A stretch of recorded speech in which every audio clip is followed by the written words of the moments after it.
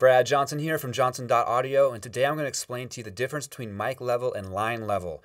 Now, this is something that's going to be for all you beginner engineers out there, your beginner songwriters who are getting into recording their own music. You're going to start to see on some of your preamps and your interfaces this mic level and line level. And what exactly does that mean? Well, mic level is basically why you need a preamp. A preamp takes mic level, which is a very, very quiet signal that comes from your microphone, and it blows it up to line level. So an output from a preamp would be at line level, which is usually about +4 dBu, which is decibels unloaded.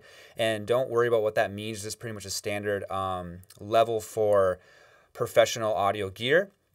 And that is what mic level is. So mic level is very, very, very quiet. That's why you need a preamp. That's the whole point of it.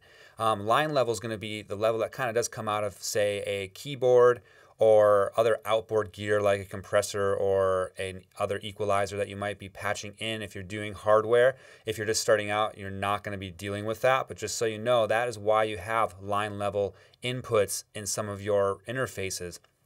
It's because you can either hook up an external preamp, you can hook up an external compressor, whatever it is.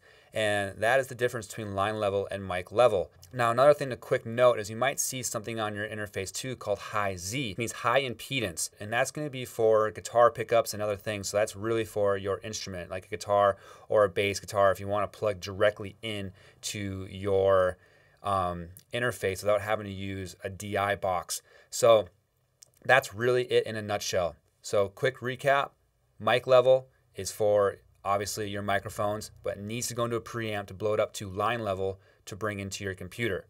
Your line inputs or outputs on your interface are for outboard gear. High Z is high impedance for your instruments. All right, so leave me a comment below if this helped you understand this concept a little better, or if you want me to help you find further resources to understand it even deeper. If you got anything, please give me a thumbs up. Please subscribe if you haven't subscribed already. To all my other subscribers, I appreciate your continued support. I am Brad Johnson at johnson.audio, where I help you sing your story, mix your mission, and master your message. I will see you on the next video. Bye.